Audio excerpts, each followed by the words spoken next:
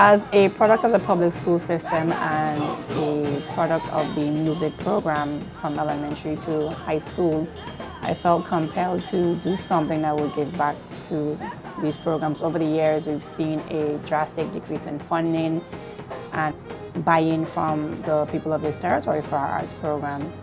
I came through Mr. Francis at LF Muller School, Mr. Corbett and Mr. Wang Harrigan at Cancrine, and Georgia Francis at CAHS.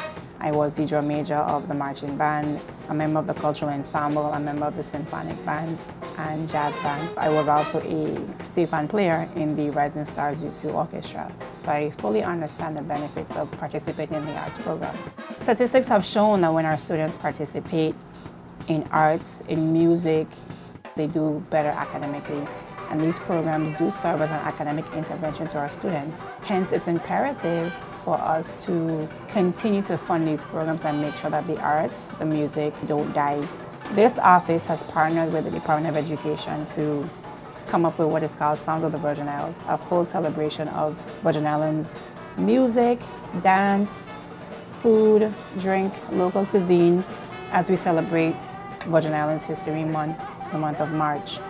To the Department of Education, we paid for the fort. We've dealt with all the logistics, making sure that we dress the kids in the proper madras, the boys and the girls.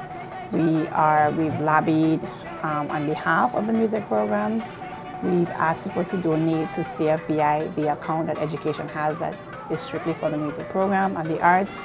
What we've basically done is we have done the logistical part of Sounds of the Virgin Isles, while our students and our public education teachers do basically all the hard work.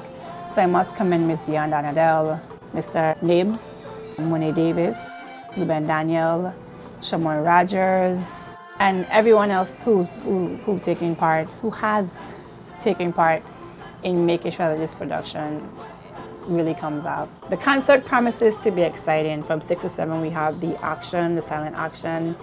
You can purchase arts, you receive local foods and drinks.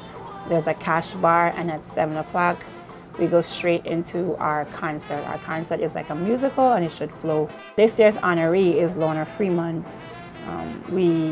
There's a saying, give me my flowers while I'm alive, and her contribution to Virgin Islands music, her contribution to this territory, her selflessness, she is the voice of the Virgin Islands, and it is no other fitting way than to honor her in our first concert.